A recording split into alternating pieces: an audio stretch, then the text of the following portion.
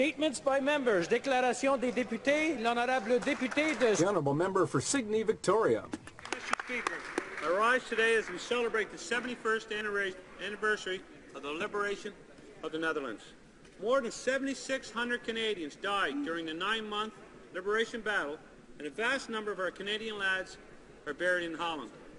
More than 1 million Canadians are of Dutch descent, and almost every Dutch family has a relative in Canada. One of the reasons why my parents came to Canada was because of the liberation of Holland.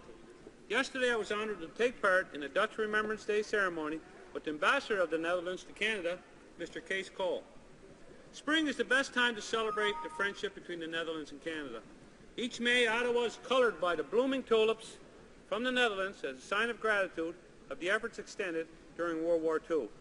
I encourage all my honourable colleagues and all Canadians to learn more about the heroic efforts Canada played in the liberation of the Netherlands and join in the celebrations of our two nations. Thank you, Mr. Speaker. The honourable member for Caribou, Prince George.